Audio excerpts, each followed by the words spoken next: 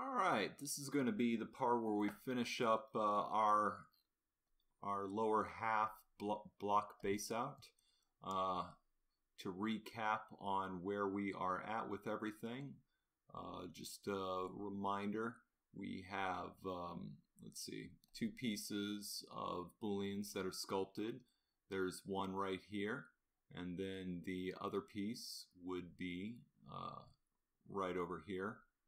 As you can see, I'm just going to delete those two off, so there's a little confusion here. Now, one thing I'd like to put a little spike within there, or a little shard piece within there. So I'm not going to really save myself too much time on this. I'm just going to simply take an existing Boolean sculptor and duplicate it across, duplicate the subtool down, and work with that as my shard piece to save me some time. So to do that, I'm going to first of all make sure it's selected, come down and hit duplicate, and that gives me a new piece. I'm just going to hit the W key and move this across here, and basically it's going to duplicate that Boolean sculptor back into its original mesh form. Want to make sure trim curve is selected, and holding that down, I'm just going to like to turn all this stuff off. I'm just going to go ahead and I'm going to refine this piece. So I'm just going to hold down Shift and Control and start holding left option pieces for my anchor points and where I want this curve to bend, like right there. And then I'm just going to simply sculpt off more pieces from this. To see if I can get something that is somewhat interesting of a shape. Somewhat of an interesting curvature.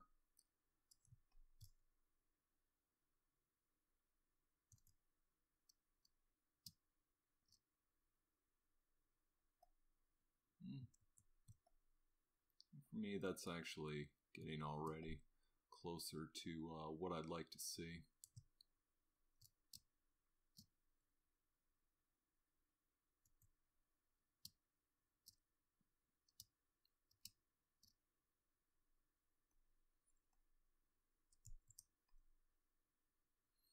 Maybe do some refinement with the move tool.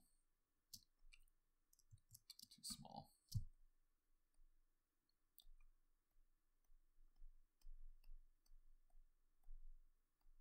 Nothing too crazy or too special here. And again, I'm just going to once more, I like to thin this out just a little bit more. A little bit.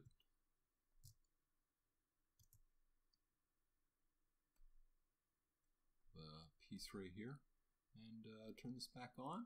Make sure my booleans are reinitialized, and then I'm going to move this one above here.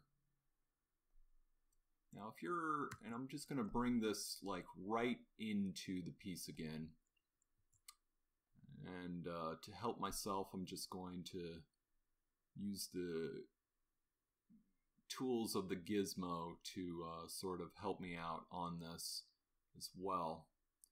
If you're feeling like, oh, it's too shallow, remember that's the beauty of working with booleans. You can still adjust these at any point. You haven't made any sort of a mesh or anything yet, so I'm just rotating around to sort of accommodate the mesh here that I'm creating.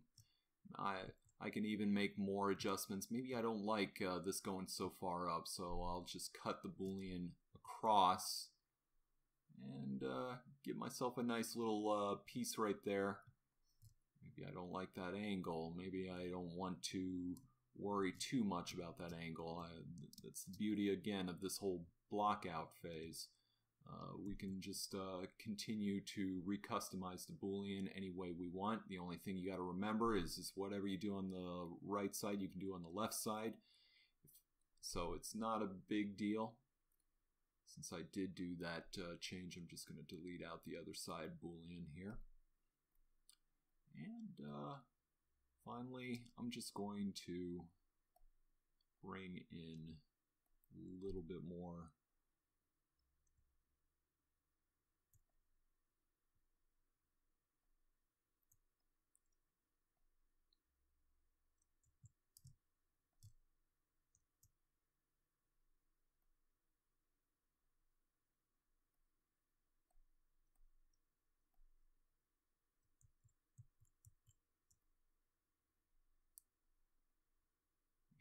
simply keep in mind if there's any sort of meshes that this is up against, I should always do cut any kind of cut through its transparent mode, just to keep things a little bit more safe and sound.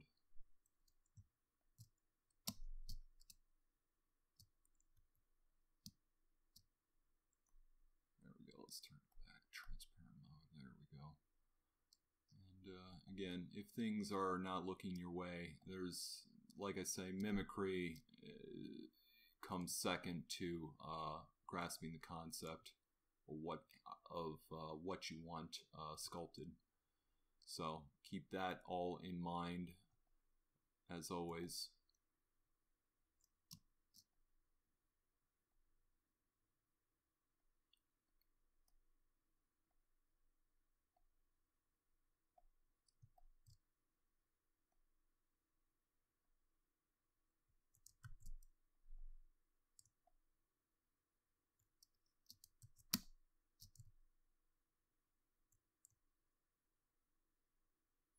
Again, when using the move tool, if you're pushing things inward away from you, like on a Z-axis, I'm just using holding the left Alt and Option key down to get those results, which are kind of very helpful instead of actually just trying to move the camera over and then move it this way.